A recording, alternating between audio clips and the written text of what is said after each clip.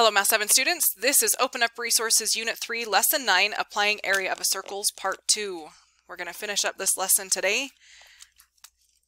We left off with us talking about finding the area of each one of these figures, ultimately being able to answer which figure has more area and by how much more.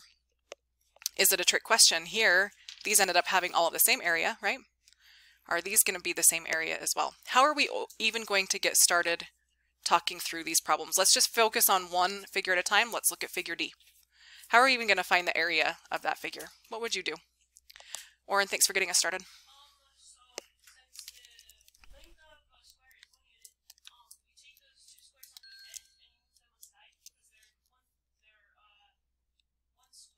Okay.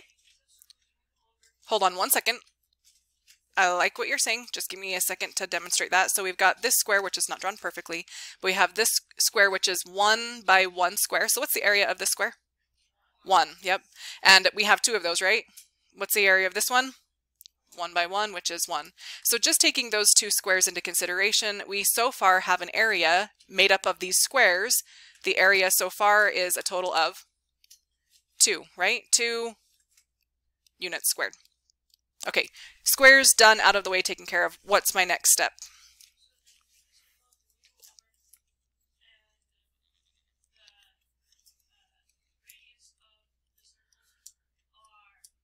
Okay, pause there for one more second. You're saying that right now we have these semicircles, but I can just pick up those semicircles and move them over like that, making full circles. Is that right? Okay. And when I do that, you also said that you know the radius of the circle is 1. How do you know that the radius of the circle is 1?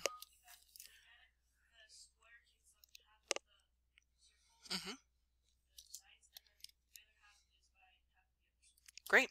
So a square has a side length of 1, and that side length of 1 also happens to be the radius of 1 as well. So when I move this over, let me group them together. When I move that over, I can see I've got a full circle with a radius of 1 and a second full circle with a radius of 1, which is also demonstrated right there, that radius of 1. Okay, now we know the radius of the circle. Can we find the area?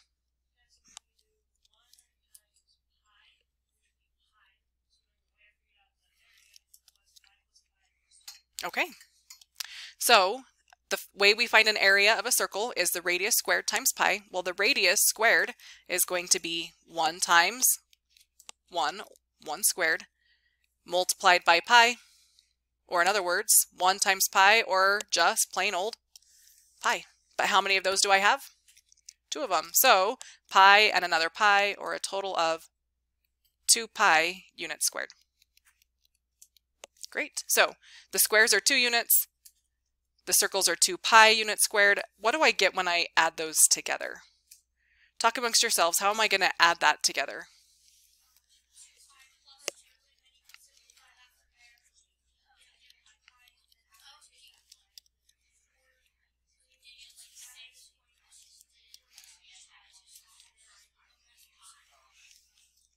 Okay.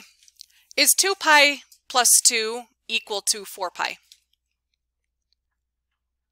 Why? I have 2 and I have 2. 2 plus 2 is 4, right? And there's a pi. So is this a true statement? Do you know I had high school students that were making that mistake? Yeah, so we want to be really careful, right? 2 things that I want us to take into consideration. You know how sometimes I say in terms of pi? Keep your answer in terms of pi. This would be keeping it precise in terms of pi. It's not pretty. We have things that we can't combine. It's not the same as 4 pi.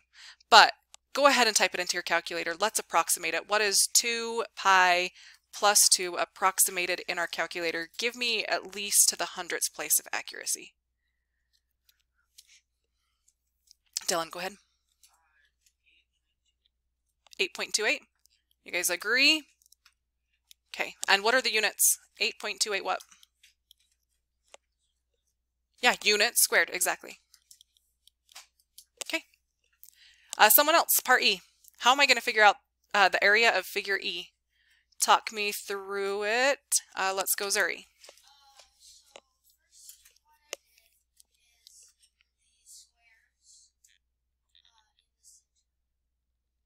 Just the ones in the center? Or the whole strip of the squares? Okay, give me 1 second to catch up. So just like our last group, you started by paying attention to those squares. How many of these squares do we have? 4. And what's the area of each one of these squares? 1 unit. Good. How do you know that the area is 1 unit for each of these squares?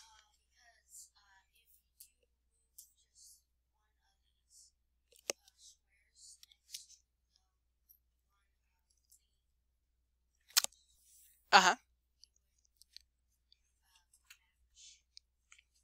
Yeah, they're the same size square as these ones, right? And it tells us here that each of these squares has a side length of 1 unit. So 1 times 1 has an area of 1.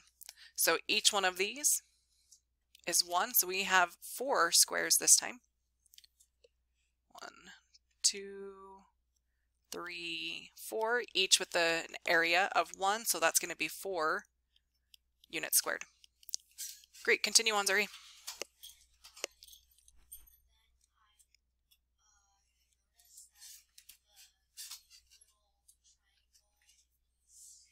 Mm-hmm.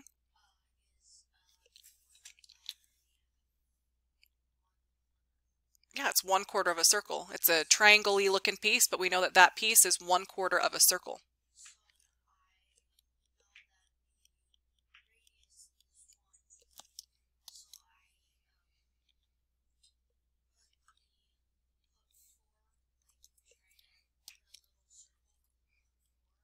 Okay. Great. So since this is 1/4 of a circle, we have 4 of these that are going to make up 1 full circle, and we can find the area of that 1 full circle, right? Because as Zuri pointed out, the radius of that circle is 1 because it lines up perfectly with that square, which has a length of 1. So let me see if I can quickly draw this. We have a quarter circle, another quarter circle. This is drawn so perfectly, no one's judging, right? Okay, there's my 4 quarters making up 1 full circle with a radius of 1. What do we do with that now, Zuri, now that I've got that?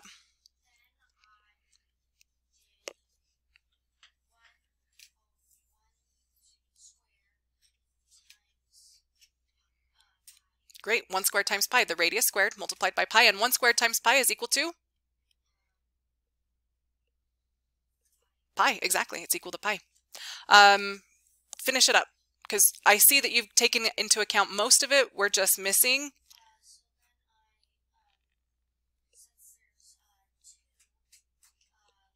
Mm-hmm. Good.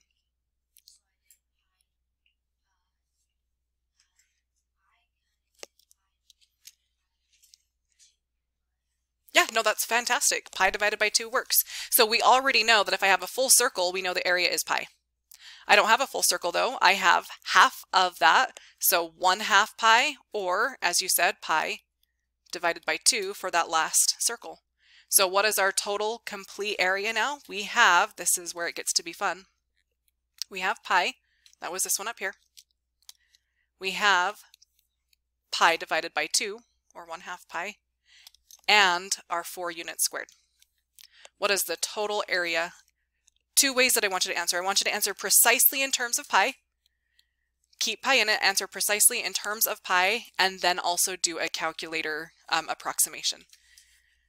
How am I going to simplify this? We already agreed that 2 pi plus 2 is not the same as 4 pi, but can I add pi and pi divided by 2? Can I add those parts together?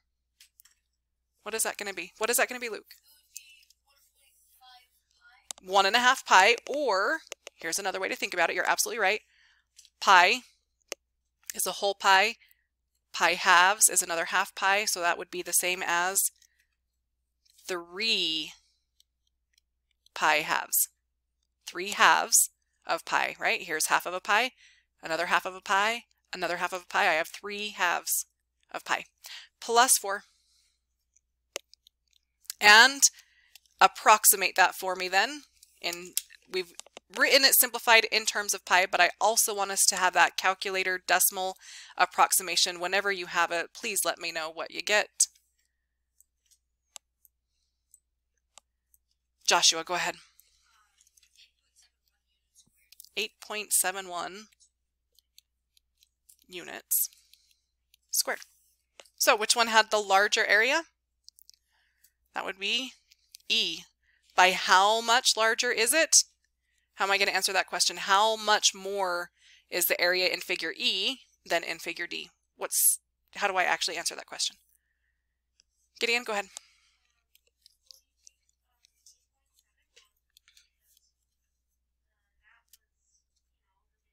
Yep, that's a bigger one.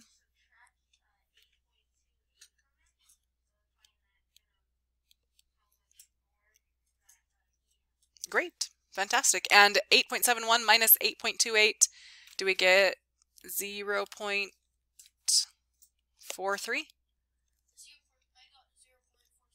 0.47.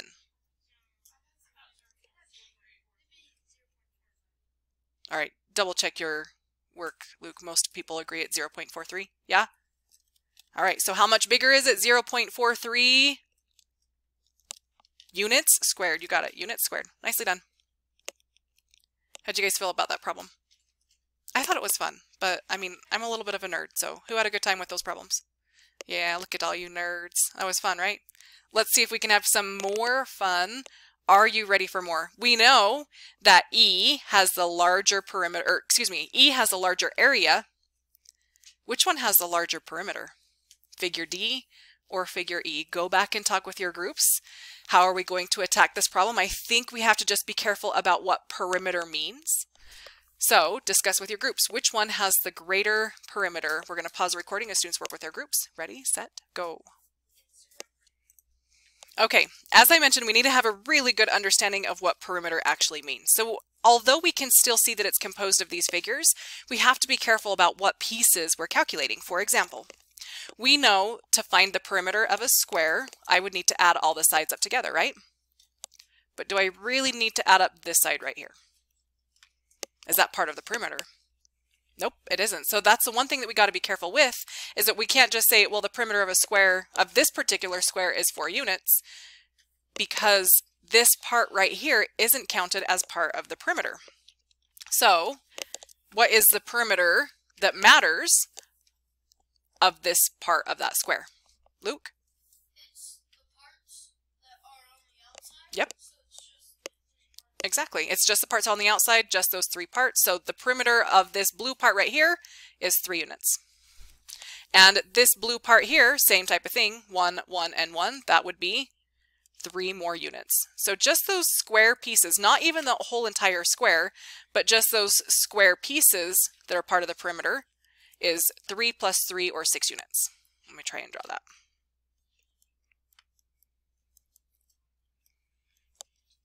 All right, and the circle pieces, we can still see, because it's composed of these figures, we can still see that we do have 2 full circles that we need to find the perimeter of, or in other words, the circumference of, yes? So going back, our focus has been on the area, but how can I find the circumference of those circles? Talk me through that real quick. Go ahead, Oren.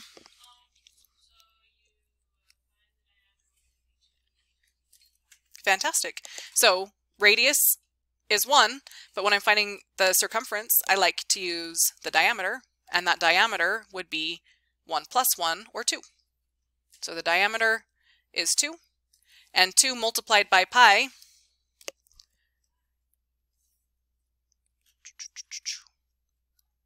just trying to draw these pieces here. Okay, 2 multiplied by pi, so that's going to be 2 pi for this circle, and another 2 pi for the other circle. Yes? For a total of 2 pi plus 2 pi is equal to what? 4 pi, good. So remember, I can't do 2 pi plus 2. I can't do 2 pi plus 2, but I can do 2 pi plus 2 pi is 4 pi. And all together then, we end up with wanting to add those together. I have 6 units plus 4 pi units. Please give me an approximation of that. We can keep it precise. That would be 6 plus 4 pi, yes. But what is that decimal approximation of 6 plus 4 pi?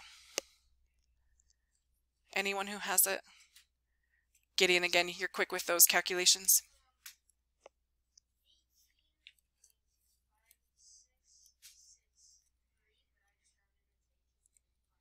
Yep, I think that's great. 18.57 units. Units or units squared? Units, because we're finding just the perimeter. Great. Okay, let's go continue on with that same thought process here.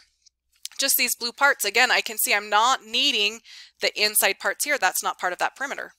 So just focusing on the parts that I need, I have this blue part here and this blue part here for a grand total of 2 plus 2 or 4 units. All right, and just like before, I hope that you can see that I have a full circle. Do I? Does this smash together with this make a full circle? No. What is that? That and that together make just half a circle. It takes this and this to make the full complete circle. So a quarter piece and another quarter piece and another quarter piece and another quarter piece. We finally are able to get that full circle. How can I find that circumference of that full circle? Let's reuse some of those strategies from before. What is that radius going to be? 1. So therefore the diameter is going to be 2. So if I want to find the circumference of this full circle, that is going to be the diameter multiplied by pi, or 2 pi. What about this part? What do I have left right here? This piece and this piece right here. How much is left there? Luke. That's going to be half a circle, exactly. 1/2 of a circle. We already know that the circumference of a circle of one of these circles is equal to 2 pi. So what's 1/2 of 2 pi? What's 1/2 of 2 pi? I'll wait. You don't need your calculators. Just turn on those thinking caps. What's 1/2 of 2 pi, Tanner? Say that again. Double check. Half of 2. 1 pi, yeah. Half of 2 pi is going to be just 1 single pi. But now when I add all of them up together, Tanner, what do I get? 3 pi total, exactly. So for 2 pi, I should have done this one in purple. 2 pi plus another pi plus 4 units. Or in other words, 3 pi plus 4, and the decimal approximation of that, 3 pi plus 4. Thank you, Joshua.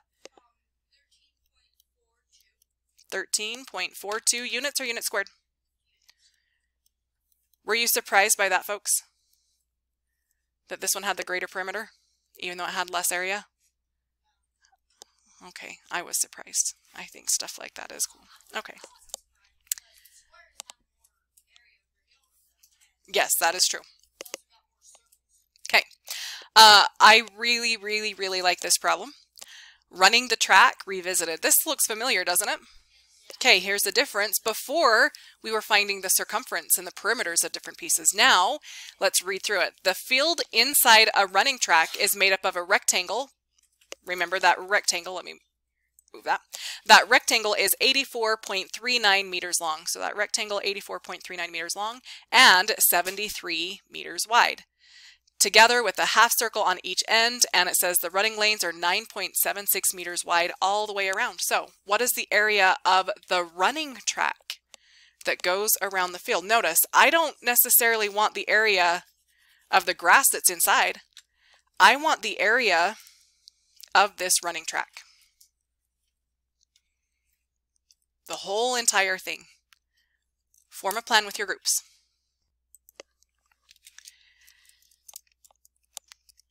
We're going to finish this problem without the students. Had to end class, students are gone, so it's going to be quiet as we finish this.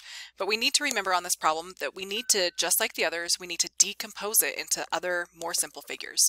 First things first, understand that we are not finding, as I mentioned before, the area of the grass. We're finding the area of the track.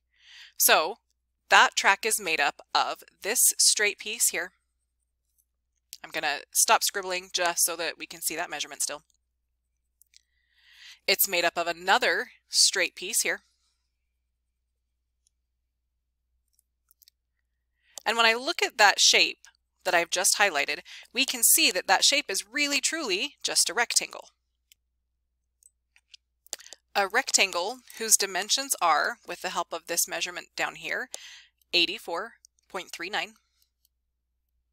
And with the help of this measurement right here, that rectangle has a height of 9.76.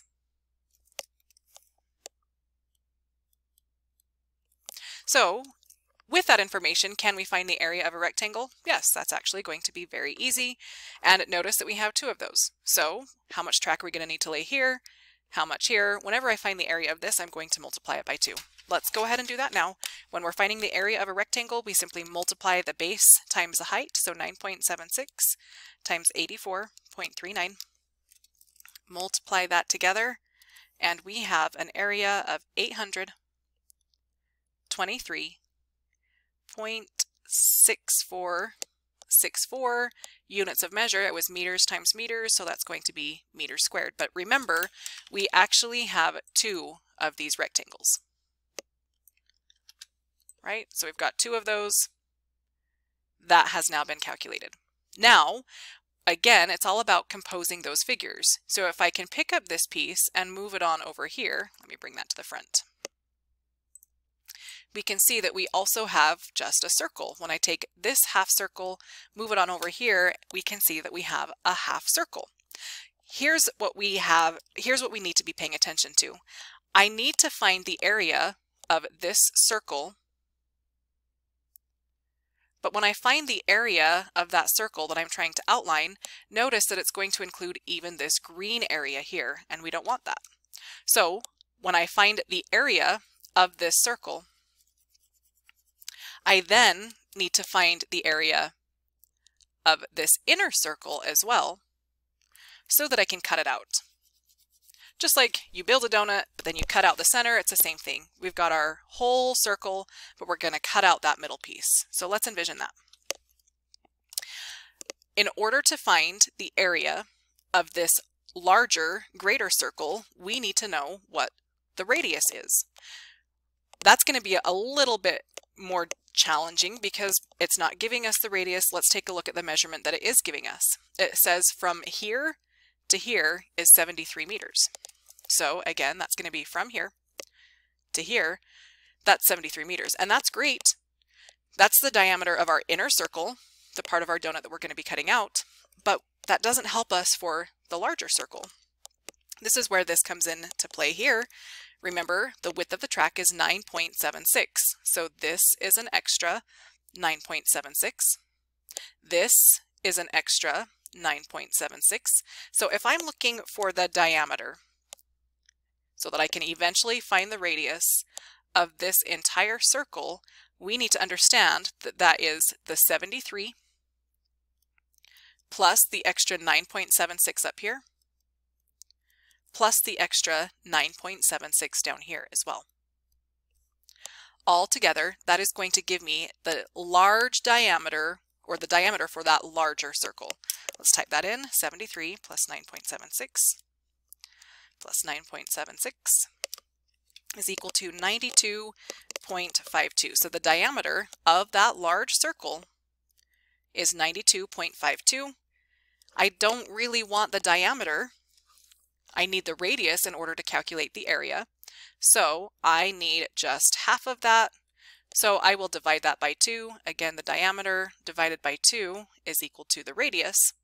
So that diameter of 92.52 divided by 2 is equal to the radius, and that is equal to 46.26. So the radius of the larger circle, this is where the color coding really, really helps. That radius of the large circle is equal to 46.26. With that in mind, let's find the area of that whole large circle. We take the area, to find the area, we take the radius, square it, and multiply it by pi. So I'm going to take that radius of 46.26 squared and multiply that by pi. In my calculator, let's just go to 2 decimal places.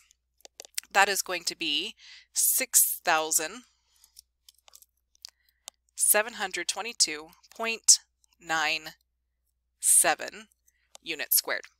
But again, what I have found is the area of this whole entire circle. Since I don't want that green part, the part that's going to be grass, I don't want that to be calculated in there. I now need to refigure what is the area of this smaller circle so that I can subtract it from our original area that we just found. So going back to this, let's figure out the radius of this smaller circle. I'm going to focus over here on this part since it's got less clutter and less writing over there. Notice this small circle has a diameter of 73. From edge to edge through the center, a diameter of 73. So, knowing that the diameter is 73, I can divide that 73 by 2 to find the radius. 73 divided by 2 is equal to 36.5. And that would be in the meters. So 36.5 meters. Now we know the radius of that smaller circle. So again, from here to here, the radius of the smaller circle is 36.5. Now we're going to take that 36.5, square it, and multiply it by pi so that we can find the area of the smaller circle. 36.5 squared multiplied by 5 is equal to 4,185.39. Again, just 2 decimal places, rounding to the nearest hundredths place. So the large circle is 6,722.97. Subtract the 4,185.39, and that is going to give us the area of just the track, but just for those circle pieces. And so that is equal to 2,537.58. That is going to take care of all of this half circle. And remember, this half circle really truly has just been moved over. So it will also take care of this half circle as well. Don't forget about our 2 rectangular pieces here. Those 2 rectangular pieces are 823.646 meters squared, and we have 2 of them, right? So this is, I'm going to come on down here, 823.6464. We have 2 of those, so I'm just going to take that and multiply it by 2. Don't forget about the area of the circular pieces of our track. And let's add that together, 823.6464 times 2 plus 2,537.58. And we have a grand total area of just the track as 4,184.87, just choosing to round to the nearest hundredths place.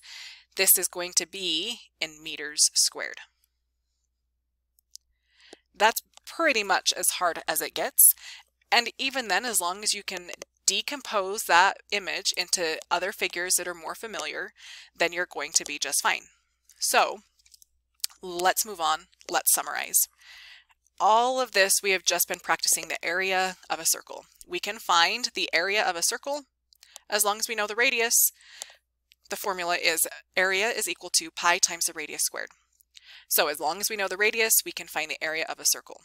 This is just an example. If a radius is 10 centimeters, then we know 10 squared is 100, and we multiply that by pi for 100 pi. This is what we would get if I say, write your answer in terms of pi. But we can also type that into our calculator and get an approximation. And it says here, that would be 314 centimeters squared. Sometimes that numerical approximation can be helpful.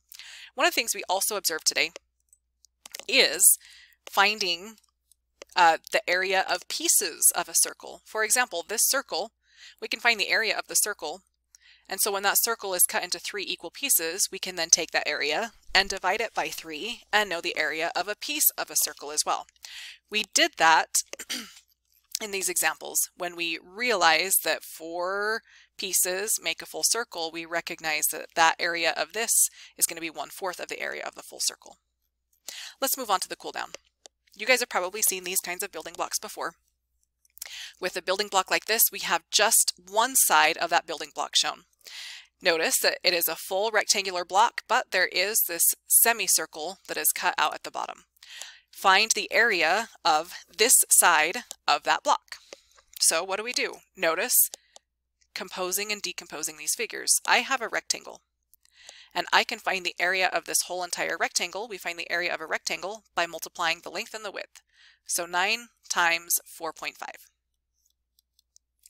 9 times 4.5 is equal to 40.5. This is going to be centimeters squared. Here's the challenge though. We don't have that full rectangular block. We have the semicircle piece that's cut out. So this amount is cut out. That's half of a circle. That means I can cut out a full circle and then just divide it by 2. What's the area of that circle? That area, well, let's see, it gives us the diameter. When I want to find area, I need to use the radius. So the diameter divided by 2 gives me a radius of 2.5. So the radius of this circle is 2.5. That's 2.5 squared multiplied by pi. Well, that will give me the area of this whole entire circle. So 2.5 squared times pi. Again, I am just going to round here. That is going to be equal to 19.63 centimeters squared. But that's the whole circle. I didn't cut out the whole circle. I really only just cut out half of that circle. So if I know the area of the whole entire circle, I can simply take that and divide it by 2. And that is going to give me the area of the half circle that was cut out. 9.82 centimeters squared. If you're wondering why these aren't matching up, I'm just reusing the answer in the calculator. So in my calculator, I don't have just 19.63. I have 19.63494,508. So I'm actually just taking that big long decimal, not the one that's written down, but the one that's stored in my calculator, and dividing it by 2, keeping my answer precise. 9.82 centimeters. So we have this whole rectangular block, which is 40.5 centimeters squared. And we cut out half of this circle, so we're subtracting 9.82 centimeters squared. And that gives us the area of this block, the side of the block is 30.68 square centimeters. That is it for today's lesson. Your practice problems are the Lesson 9 practice problems. It's a lot like this, what we have already seen. Just know that when you get to problem 6, all parts A, B, and C, this is kind of a spiral review. We're going to be reviewing proportional relationships. So don't be thrown off by that. It is a spiral review and it is not related to circles, but it's good to review that with our RISE testing coming up. So Lesson 9 practice problems. Thanks for watching, and we will see you next time.